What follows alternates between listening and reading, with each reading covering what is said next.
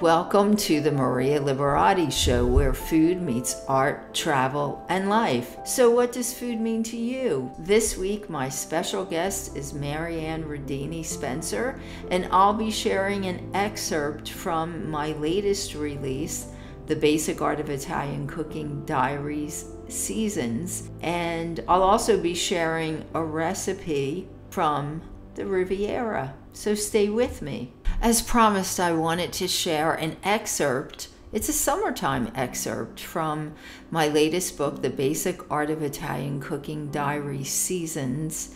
And you know, the book is divided up into 4 chapters. Each chapter is about a season, and each chapter has excerpts from that season with, of course, recipes.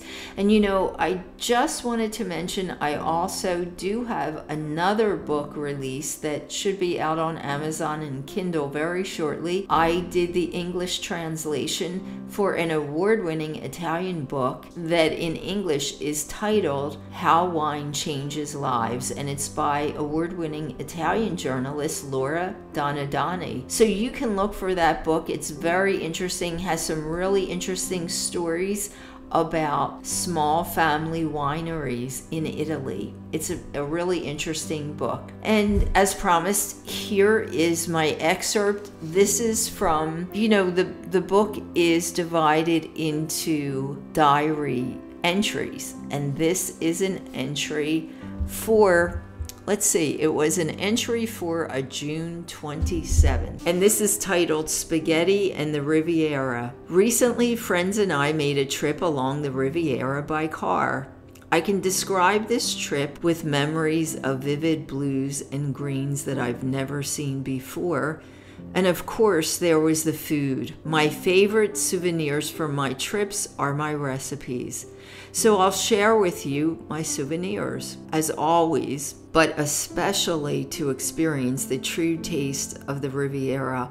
Always use the freshest ingredients. This is a popular recipe served along the Riviera in the summertime. It's called spaghetti al fresco, Riviera style. 1 pound of spaghetti. You can use dry or fresh pasta if you'd like. 1 pound of fresh tomatoes, 1 celery heart, 4 anchovies packed in olive oil, 4 tablespoons of extra virgin olive oil. It should be extra virgin cold pressed olive oil.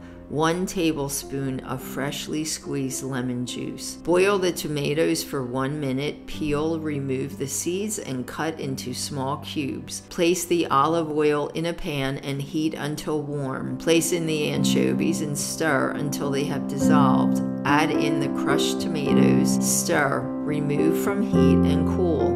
Cook the pasta until al dente. And if you need to know how long the pasta should cook, well, if it's a dry pasta, look at the package directions for proper cooking time. Drain the spaghetti and place under cold running water while still in the colander for 3 seconds. Drain off all the water and place the pasta in the pan with the sauce. Sprinkle on the lemon juice and a twist of freshly grated white pepper. Toss the spaghetti, add in the chopped celery heart, and toss again. Place on a serving plate and serve immediately. Eat this outside, preferably by a body of water, and serve with a glass of Montepulciano or Chianti. You know, that's so you have a Riviera staycation. And you know, many people don't think of eating pasta dishes for the summertime, but this is a very popular dish along the Riviera, especially in the summertime. Hope you enjoy, and remember, this is for my book, The Basic Art of Italian Cooking, Diaries, Seasons, and you can find that and more recipes on marialiberati.com. Or you can find the book also at artoflivingprimamedia.com, and you can certainly find it also on Amazon, Kindle, and almost anywhere books are sold online.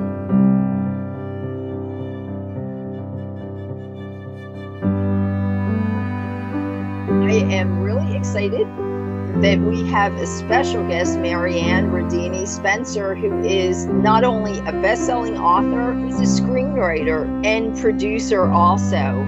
Maryann, thank you so much for sharing all of these wonderful stories I know you're going to share with us, with my listening audience. Thank you so much for being here. Oh, it's great. Thank you so much for having me. And you are in California, right? You're on the West Coast. I am. So Maryann, tell us, how did your journey into writing start? You know, I love to write growing up. I would write stories. From an early age when I could, I wanted to be working on the school newspapers, and I did.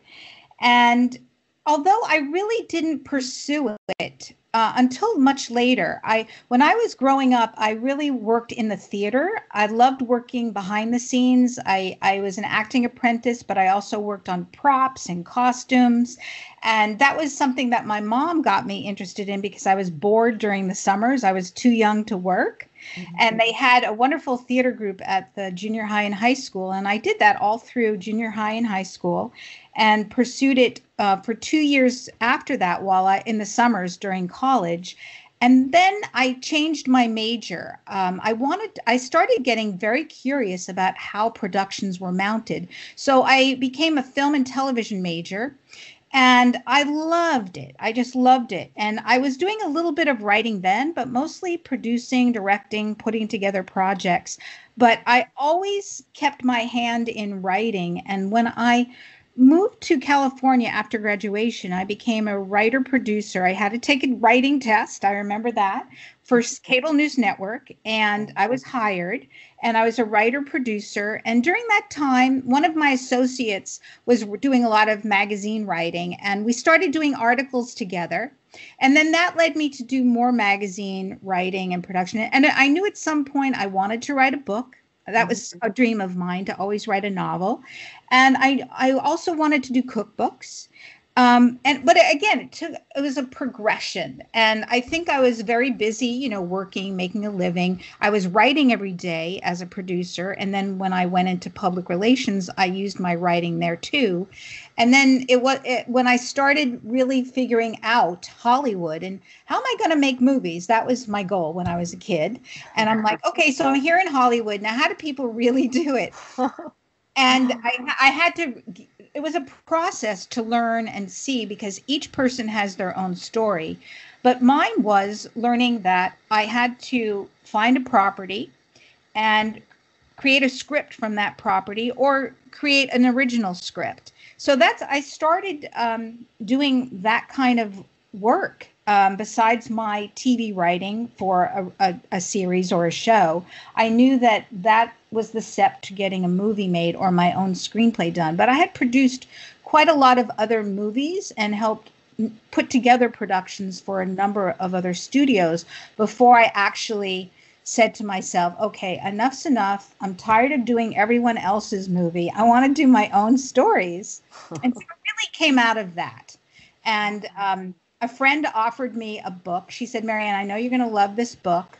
And it was James Michael Pratt book, The Lost Valentine. Oh, okay. And so I read it and I said, James, I love this story. I want to write it as a screenplay. Let's do it. So we did our deal, and the rest is history because it became a movie with Betty White for Hallmark Hall of Fame. Yes. So tell us, that was leading to my next question. So what was it like to work on that project, and what have you learned through that process? Sure.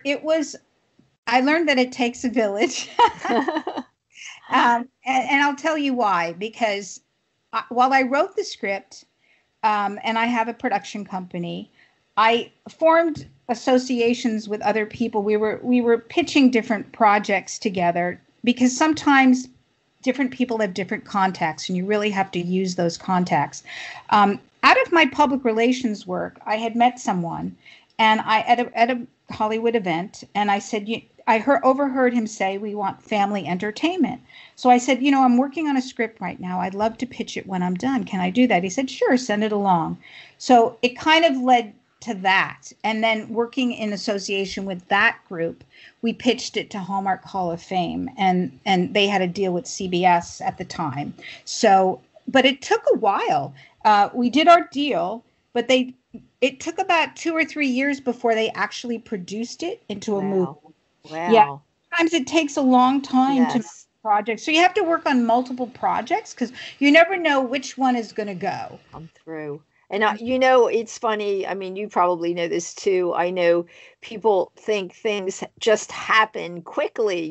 They don't realize you have to be very patient and, wait, just like you said, it took a few years. And I've heard of things taking 5 years, 10 years even. I So, remember reading something, and I do believe it was for Forrest Gump. The uh-huh. producer did an interview, and she said it usually takes 10 or 11 years. Mm-hmm. Yes, I've heard that also. Yes. So things are slow moving, but if you're patient, it's worth it. Well worth it, I guess. Yes, You come up with it sometimes it can happen faster. It just quicker. depends. It really just depends. And I think now there's so many avenues between the internet, smart TVs, Hulu, Netflix, the networks. There's so many ways a project can be mounted and shown. And each one might have a certain particular medium. But Yes. I think the great part is if you're creative, you figure out the story you want to tell, where it will work best. And you do work on lots of projects at the same time. Like I have probably 8 completed scripts Wow. for different types of projects. And I am doing several projects now, and besides my books. Right. Yes. Wow. So yes, you have to keep your hands kind of working on many things at Yes. one time. Yes, I think that's really important for people to know also that want to get into the business. So I was going to ask you this, and I didn't realize you were from the East Coast also. So now I know from our conversation before this recording, but I'm from the East Coast also. So, and I know you're from the East Coast. So, what is it like working and living between California and Hawaii? And I have to say, I'm always on the East Coast. I go back quite Oh, because I still have family there. But yes. I love being able to go to different locations. Uh-huh. I love of course, visiting my family back east and having them come visit me. Mhm. I love living in California because of not only the work, and I moved here specifically because of work. Right. Um, Beautiful climates. You have the mountains, the ocean, the desert, and you can be in all 3 places within a few hours. Oh, So wow. I could literally be in the desert and go to the mountains, and then I could go to the beach. Wow. Awesome. And the weather's great. Yes. Hawaii is just a love of mine.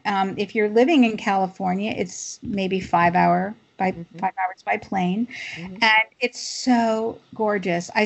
I started going to Hawaii maybe the early 2000s, Hmm. and I just fell in love with it. I think the first island I went to was Maui, and I cried when I left.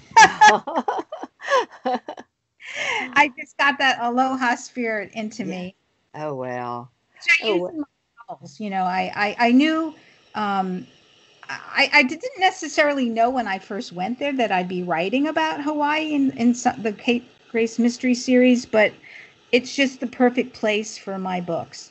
yes. It sounds like a just amazing place, and that you can find really interesting little spots that are very inspirational. So what are the some of the differences? I know you have and you're going to tell us about it too, but a background in the culinary arts and writing. And what are some of the differences in the way people consider Italian cooking, like in California and Hawaii? Because I know the East Coast, like we're really populated, Mhm. especially like we were talking about Boston and, New York, Philly, lots of very concentrated places where you can find Italian cooking. But Hawaii, wow, do they have, They have um, everything you could ever want in Hawaii. They might do a little bit of a different twist. right? There are Italian restaurants. I've been to Italian restaurants on the islands, but Yes. they also do something kind of like in California where it's fresh, farm Oh, table fresh, yes, yes. fresh catch, uh, Uh-huh. grilled or done a little bit differently. A lot of Uh-huh.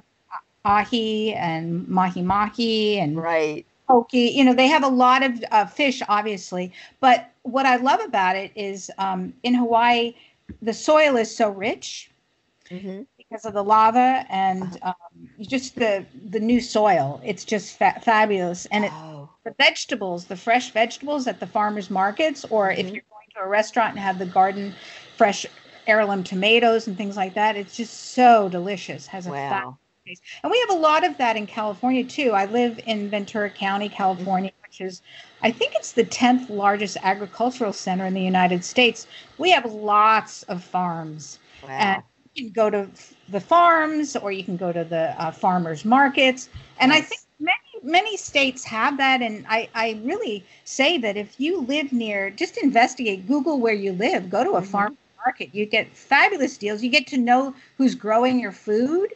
They Mm-hmm. can give you recipe tips. But I kind of got into all this because um, I always wanted to write a cookbook. I did produced a lot of cooking shows when I Mm-hmm. worked at CNN or segments. And I also I am a lifestyle writer. For many years I wrote a lot of lifestyle pieces and food pieces. I was a food editor for Palm Springs Life. Mm-hmm. Um, and wrote for them for many years on lifestyle and culinary. I love it. It's something that I love it because I grew up in a big Italian Irish family. We love to entertain.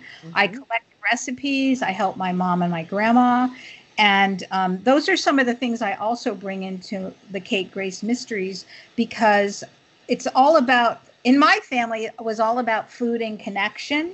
Mm-hmm. And I think that, especially now with what's going on with the COVID pandemic, I think Yes. that making the most of a meal with the family that you can see or that you're with is vital.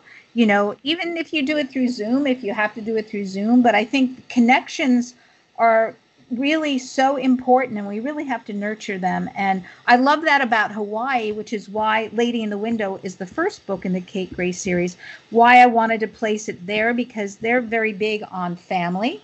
Mm-hmm. Ohana, which is your immediate family, your friends, also where you work, your community, and they love to entertain. Food and entertain together is Uh-huh. like a big thing.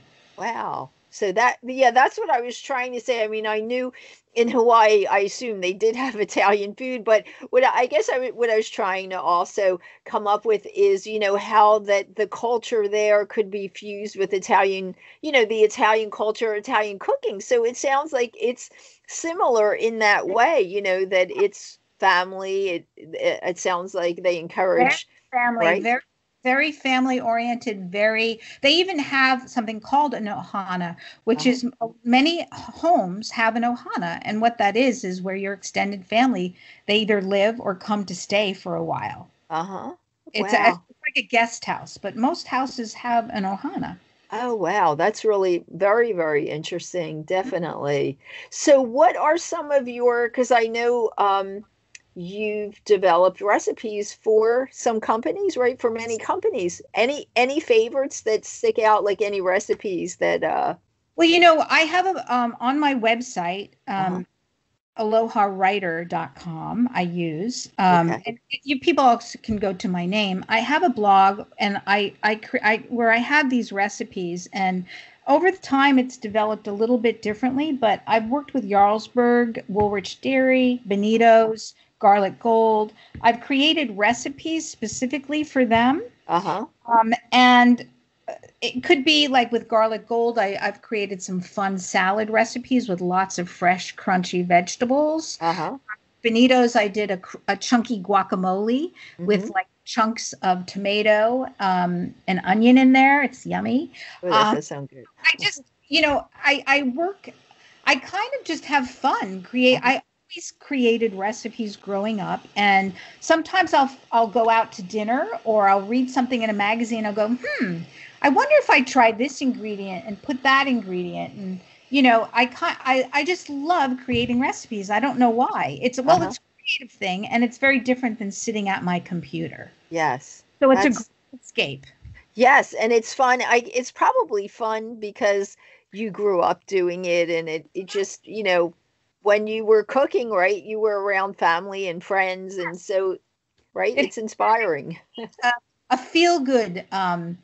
Just generates a feel good for me.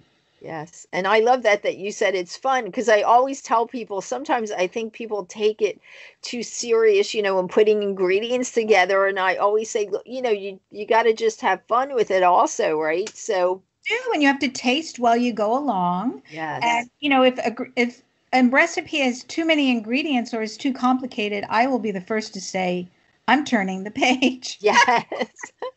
I like it simple, that tastes good, that is really clean, that tastes delicious, using lots of fresh fruits and vegetables. And over time, I've even gotten away from using granulated sugars. I use fresh fruit puree substitutes. Mm-hmm. And, I do a lot of vegetarian, a vegan. Uh-huh. But, I have recipes that you can add fish or meat to, or choose your protein. Uh-huh. So, I've really changed my style a little bit, but Uh-huh. it's all, I like to taste, I like to know what I'm eating.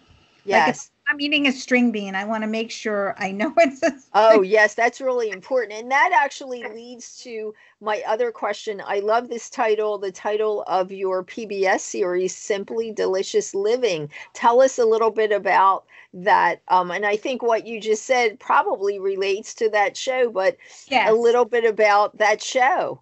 Yes, I started doing that in 2010, and I was in the Ventura County Star, vcstar.com, with video and print column, Simply Delicious Living, and it was also on Time Warner Cable for a while. Uh-huh. Now it's on PBS in Southern California, and people can watch it on my blog, but I have a YouTube channel as well. You could watch on your smart TV from anywhere. Uh-huh. But basically, it's a how-to.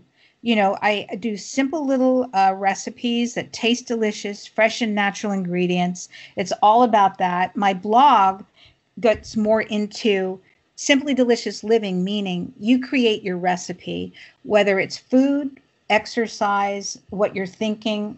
I give examples of how to live sustainably, ideas for making, a joyous connection in life. So the blog gets into a lot more. In addition to the recipes, on screen on PBS, it's strictly me talking about a recipe and sharing it, Uh-huh. and then people can go to the website and print out the recipe. But I love doing that, and I just it's again, it's part of who I am. I'm just driven to do it. I don't even know why, but Yes, I was going to say, it sounds like it's part of you. So that's great, because yeah. it's what you live and breathe, your show, it sounds like, It correct? is, Because it's funny, but I am so happy just writing my books or screenplays and it being in the kitchen, cooking, creating recipes, doing my cookbooks. Um, if I just do those things for the rest of my life, I'm a happy camper. I hear you. I could definitely relate to that. So I know we're talking about happy and food is fun and all that, but how has the pandemic affected your work? Do you have any tips for my listeners on staying productive for people working from home? I do. And I want to say, first of all, that, and this comes from doing a lot of books that take place in Hawaii and going to Hawaii, but aloha, people know it to mean hello, goodbye. Hmm. But there's also something called living in the spirit, or the way of aloha, which is Uh-huh. how you interact with the natural world. So it includes like the thoughtful and deliberate preservation of the earth, being kind to people, being tolerant, compassionate, treating others with respect, like the golden rule, how you would want to be treated. And I think that that's a tip I always give for Simply Delicious Living, because I think when you are good and respectful to other people, it just uplifts everybody, and then it comes back to you. I really believe that if you try to understand a person and where they're coming from, and you talk respectfully, you'll see a whole different way of interacting. And so that is part of it. And I think in this pandemic, we have to be respectful of one another. I think there's a lot of violence that's going on to get a point across. I do believe there's other ways you can get your point across, other very constructive ways to get your point across. One thing that I experienced was online at one of our city governments had a public forum that people could join in and listen and write their comments. And they wanted to hear the opinions. So rather than being a violent thing where things are destroyed, you know, try to be constructive and work in a way where you could work with other people.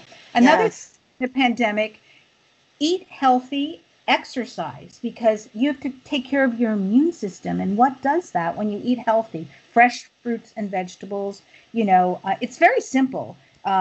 Even there's guidelines what you should be eating every day. And I think if you keep it fresh and natural, if you get a box or a can, and which I highly say try not to eat fresh, but if you don't know what the ingredient means that you're reading, that's a primary ingredient in what you're eating, that's a danger. Yes. And with the pandemic, I think you'll agree, if you have more time to stay at home, you'll have more time to spend on exercising and kind of taking care of yourself. Absolutely. And I think a lot of people are doing that during this time period. And if you can't go to the gym, you could walk in a park around your neighborhood. You can buy leg weights. There are things that you do. I think you have to definitely take care of your body and yourself, and also your mind. You have to surround yourself with prayer, affirmations of, things, thinking positively, giving gratitude every morning is a great way because it makes you mindful of your blessings. It's so easy to get depressed during this time period if you think about all the negative things. But if something's really a negative, try to get away from that. Find out what's going on in the news, but if it's giving you anxiety, don't watch it all night. Exactly. And gratitude, I love that.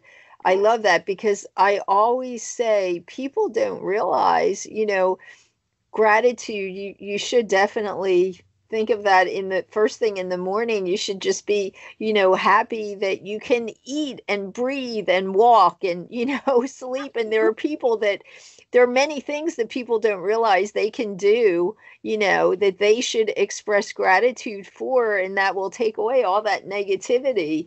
So I think gratitude is such an important ingredient in living positively. So I like that.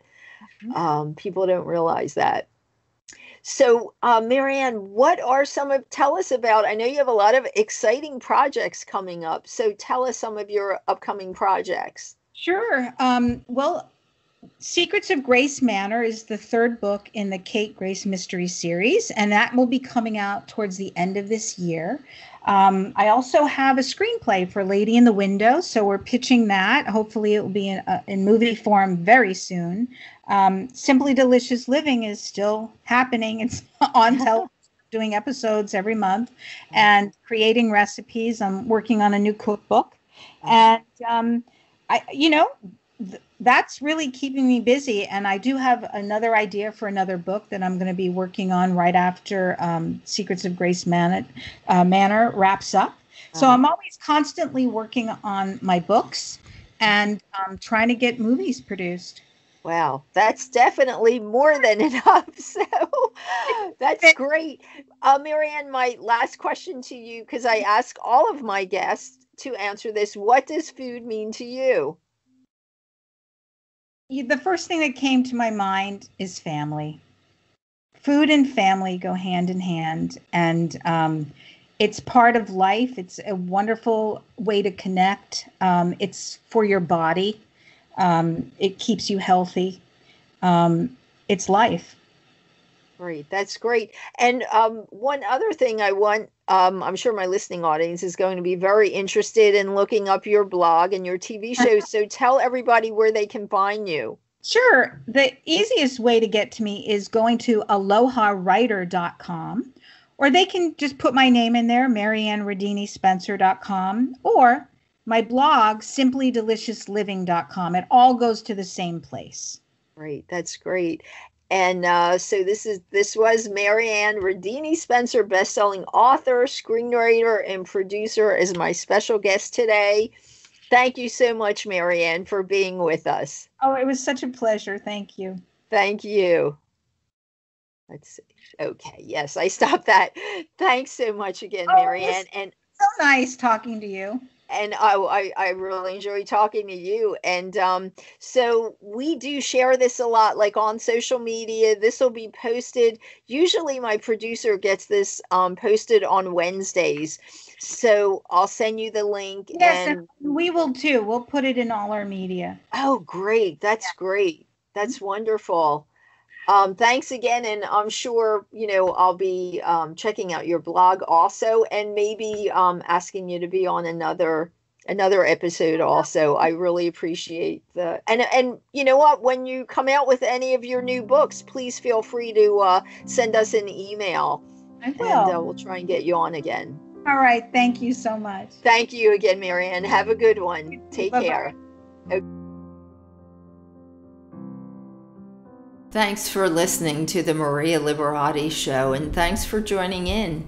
And a special thanks goes to my producer, Britton Roselle, and this week's special guest, Maryann Ridini Spencer. And you can find me at marialiberati.com, on Twitter at Maria Liberati, on Facebook at Chef Maria Liberati, on Vimeo at Maria Liberati. On Roku, my Roku channel is The Basic Art of Italian Cooking by Maria Liberati. You can also find me on Instagram at Maria Liberati, on Facebook at Chef Maria Liberati, on Twitter at Maria Liberati. And let's see, I mentioned marialiberati.com, and my blog you can find at marialiberati.com, the Maria Liberati Show.com.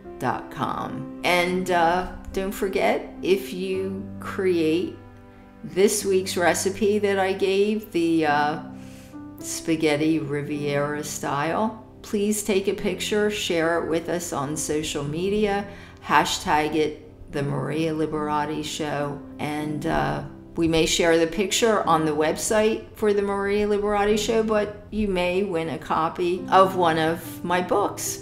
So you'll be entered in a drawing to win a copy for one of my books. So please share the recipe. And as always, if you have any questions, comments that you'd like to share with us, please feel free to share in the comment section. Until next time, peace, love, and pasta.